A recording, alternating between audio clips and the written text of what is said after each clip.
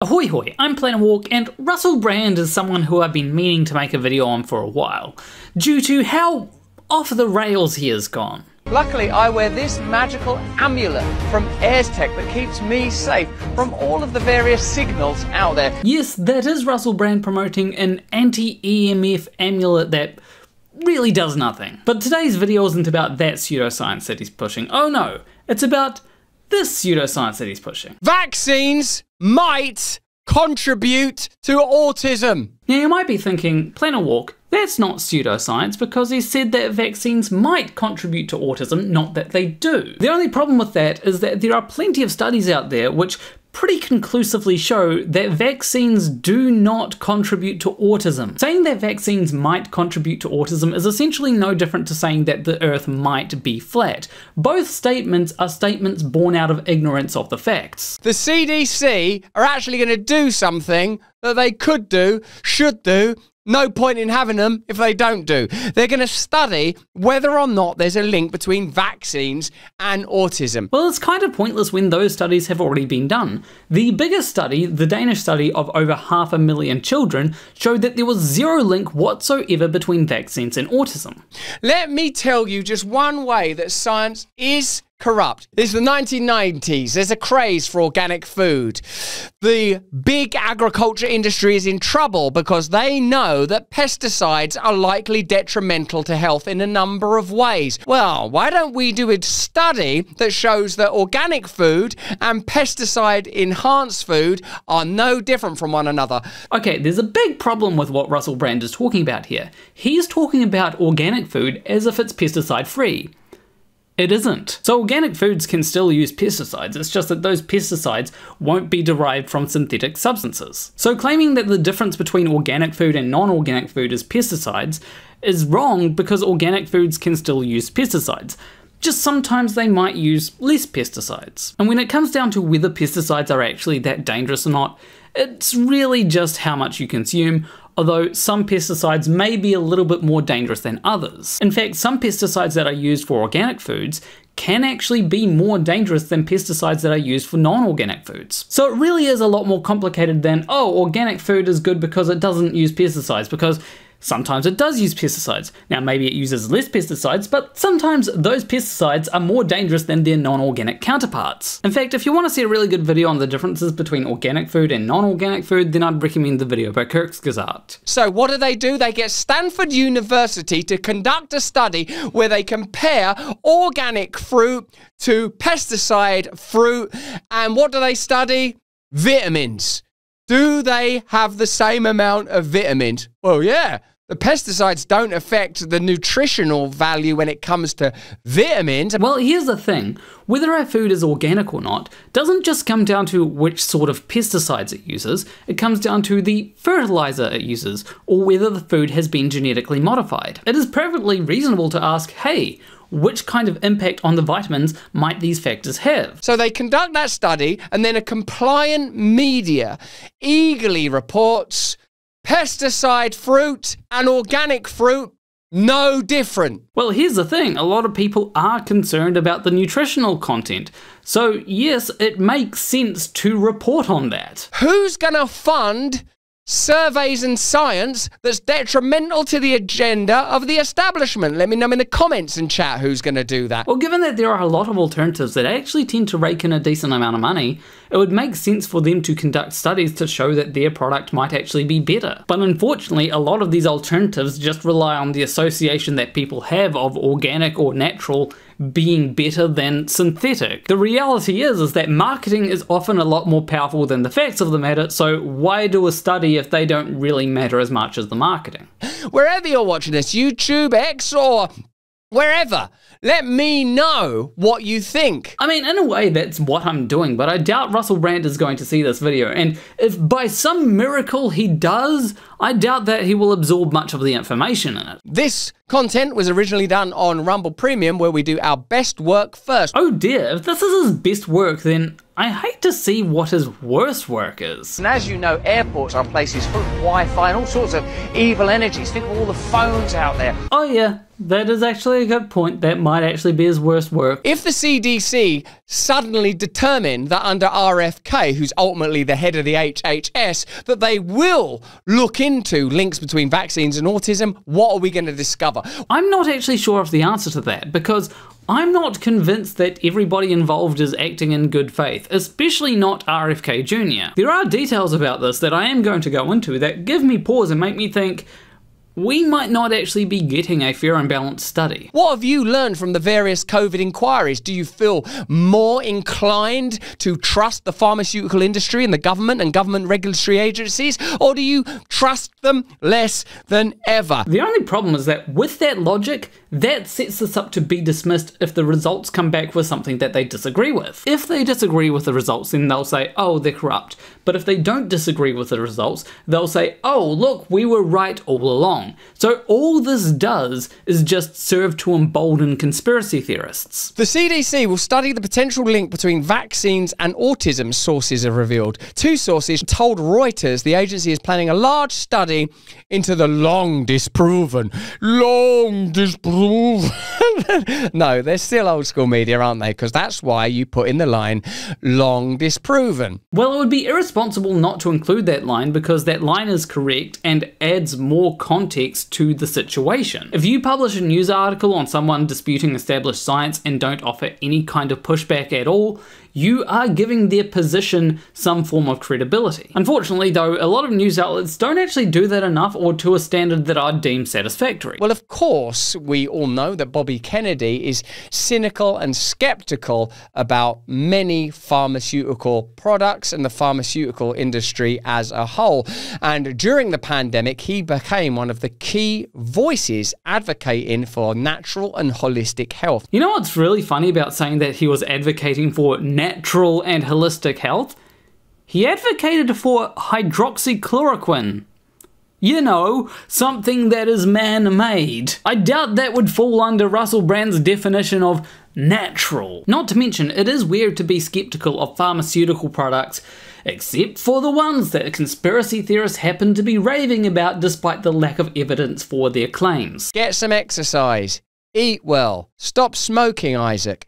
These ideas are all prominent, progressive and important ideas. Yes, those are important things, but not everyone has the time, energy, willingness or know how to focus on those things, and they shouldn't be considered a replacement for actual medicine. Not all problems can be fixed by going for a run, and sometimes going for a run will be made harder by certain problems people might have. That, along with scientific study into areas where people have doubts, the perfect example being, is there a link between autism and vaccines? Why has autism suddenly shot up? Well, that's because in the past, a lot of people with autism just didn't get diagnosed. With more knowledge about autism and better diagnostic criteria, we are finding out that more people than previously thought actually have autism. And also, with more people actually knowing what autism is, it's more likely that people will be tested for autism, thus resulting in a higher number of cases. You could just as easily make the claim that, more people are gay these days than ever, so therefore vaccines are turning people gay. You could say that, but that would ignore all the factors that we know about. Let me know in the comments and chat if you noticed when you had your scheduled jabs that your baby suddenly was not very well or went a funny colour or whatever. Well, going off what people notice is a really bad metric because sometimes people will notice something and then attribute it to something that just happened, even though they might have nothing to do with each other. To give an example, there was one time when someone made a pizza for me, and the next day I ended up in hospital. Now, the initial assumption that was made is that, maybe the pizza caused me to end up in hospital. That was probably not the case. But because it was something that had happened very recently, that was the initial assumption. Or if during the pandemic you got one of the shots of like, I'm dizzy the whole time now, or I had a heart attack 6 months later. I'm sorry, but 6 months later? The chance that somebody watching this video will get a heart attack in the next 6 months is actually pretty high. That does not mean that my video is causing heart attacks. That heart attack 6 months later can be from any number of things. To point to one thing that you think might be the cause and say that that definitely caused it without actually, doing some kind of study is completely fallacious. Surely the only way to put to bed all of these doubts and conspiracies is conducting studies. Unfortunately, that's not the case because a lot of people that are conspiracy-minded will just not read the studies and continue to believe what they want to believe. We see this with flat earthers all the time. Sure, some flat earthers will change their mind, but there are a lot of flat earthers who, regardless of how much evidence you present, regardless of how many experiments you conduct, they will continue to believe what they want to. Now, I'm not saying that experiments and studies are useless or should never be done. In fact, they are very useful for preventing people from falling into these conspiracy theories. But for the people who already believe conspiracy theories, it's going to be very hard to convince them just by using evidence. After all, for a lot of what conspiracy theorists believe, the evidence against them already exists, and it hasn't convinced them. Even in that short article, you can see that the Daily Mail is framing long disproven, long disproven. They're trying to separate you mentally from the truth with that little piece of language. Well, quite the opposite actually. They are trying to state the facts of the matter. Just because you do not agree with the facts doesn't mean that they're wrong. Let's have a look at how the media is already discrediting that investigation. Well, they wouldn't be wrong to discredit the investigation. There are a few problems with it. This is despite hundreds of worldwide clinical trials and studies proving there is no link. Why would you bother doing any science? Is there a link between eating hot powder and drinking off milk and then diarrhea several days later? Why would you conduct a study about anything? Is there a link between your mouth and my butt? So is it just me, or is Russel Brand just insufferable? I was cringing through that. But anyway, the point to me doesn't seem to be why would you do any studies ever. Barely anyone would say that. But the point is more, why would you study something that has been studied plenty of times? This is something that has been studied many times. You've got the Denmark study, of course, which is the biggest study out there, which found no link. There's also a study from 1999 from the UK, which also found no link, and this was 1 year after Wakefield published his fraudulent study. Hell, there's even a 2013 study which looked for a link between vaccine antibodies and found none, done by the CDC. And... one second. Huh. The CDC has looked into this before. However, none of this matters to people that are anti-vax because they don't care about studies that go against their narrative. They want studies that confirm what they already believe. This is why the studies that anti-vaxxers throw at you will be something along the lines of, oh, we found higher levels of mercury in the bodies of people with autism. Never mind the fact that it also shows that they found lower levels of mercury exiting the body in those same people. Including at least 2 previous CDC investigations. Oh, I hadn't seen that part yet. Oh well. I wonder how Russel Brand will respond to that. The news comes amid one of the largest measles outbreaks the United States has seen in years. Remember that measles outbreak? Remember the measles outbreak? That's because of Bobby Kennedy. Hey, Bobby Kennedy, thanks a lot for being cynical about vaccines. Now people are getting measles and dying. So, you know, maybe everyone should just do what the pharmaceutical industry wants, huh? Shouldn't they, maybe? Or maybe, and this might be a wild idea for Russel Brand, but maybe people should vaccinate their kids so they don't die? Like, this is not about profits for Big Pharma. This is about people's lives. I do not want to go back to a time where people are dying from preventable diseases. And Russel Brand's idea of, you know, eat healthy, get exercise, stop smoking, doesn't really apply to little Timmy who's only 3 years old. If you truly believe that there is no link between vaccines and autism, aren't you going to be the key, primary, and sovereign beneficiary of these studies? Wouldn't they, as that meme shows? Aren't those studies going to entirely exonerate you? But the studies would exonerate you, right? Right? Well, here's the thing, the studies already exist. The point of doing more studies on this thing is just so that anti-vaxxers can find that one study that they can point to. Because here's the thing. Russel Brand has actually been leaving something out. So the person who RFK Jr. is getting to run the CDC study into vaccines and autism is someone called David Geier, someone who doesn't have a medical degree and also got fined for practicing medicine without a license. Now, of course, David is a huge proponent of the idea that vaccines cause autism because who else is RFK Jr. gonna get for this? Clearly, he's not looking for someone who's qualified. But here's the interesting thing about David and his father, especially when you consider the Trump administration's stance on certain drugs given to children. David and his father think they've managed to come up with a treatment for autism consisting of Lupron. You know, the puberty blocker. Now, not only does their treatment use Lupron, it uses 10 times the daily dose used to treat precocious puberty or gender dysphoria. So the Trump administration has essentially hired a quack to look into vaccines and autism who wants to give far too high of a dose of puberty blockers to autistic children. You can't make this up. The fact that the guy who is running this is a quack who promotes pseudoscience, quite frankly, puts the whole validity of the study into question. They clearly have a bias, they have pseudoscientific beliefs, and they're a fraud. When you put those together, you are likely to end up with a study that has a completely incorrect conclusion. Yes, studies all over the world say it does not. What do you think?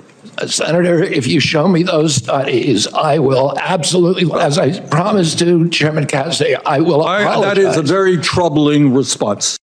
I've watched this guy and a dude called Aaron Siri go through those studies and literally point out, see that study, look at the question that they're asking. It's a bit like the organic fruit versus pesticide fruit example that we gave you at the top of this item. Well, the Danish study, and sorry to keep coming back to one of the best studies done on this, was looking at the same question that Andrew Wakefield was. Is there a link between the MMR vaccine and autism? And Andrew Wakefield, if you're unaware, is pretty much the person who brought the idea of vaccines causing autism into the mainstream. If it weren't for Andrew Wakefield and his, let's be honest, fraudulent study, we wouldn't even be asking this question. If you are a vaccine manufacturer, you want that study! Well, no, they want their studies run by people with competence, not quacks. But who knows, maybe Lupron manufacturers are secretly really excited for this because it might open up a new market for them. How do we do that? Well, why don't we just lie and say those things are safe, and then at least we can conduct the trials probably a little more easily and bias the trials. And there are so many ways of biasing the outcomes of a clinical experiment or reporting on a news story. It all depends on what the outcome you want is. If the outcome you want is no link between autism and vaccines, you can do that all day long. And don't you think that might apply to people who are biased against vaccines? Like, you know, RFK Jr., like the person running the study. I mean, it's not completely inconceivable that a vaccine skeptic would be able to publish a paper that shows that we're right all along while having many, many errors in it. It has happened before. See Andrew Wakefield. The fact of the matter is that oftentimes conspiracy theorists tend to be more fraudulent than the people that they claim are frauds. The facts don't agree with them, so they have to make up facts because otherwise they have nothing. And quite often they actually profit from conspiracy theories because, as it turns out, there is quite a market for that, especially in recent years. Because otherwise people will find new ways of forming alliances and opposing that corruption, particularly now with the miracle of modern communication, that we can do it completely outside of centralised institutions. And as you know, airports are places full of Wi-Fi and all sorts of evil energies. Think of all the phones out there. I'm sorry, I just had to put that in when he mentioned the miracle of modern communication. Never mind the fact that in the past years talked about the evils of Wi-Fi and phones. But I think that's where I'll leave it for today, so leave a like and subscribe if you like that video, leave a comment letting me know what you think and what you'd like to see me do for future videos. If you like what I do, you could also support me on Patreon, just like Hugh Jarsz, M.C.Nutkin, Rosyna Keller, Ray, KidVicious, definitely not NASA, Morrie, Kaylee, and FistWizard. There should be a link there, or you could buy me a coffee. I will see you in the next video. Between you and me, thank you for watching.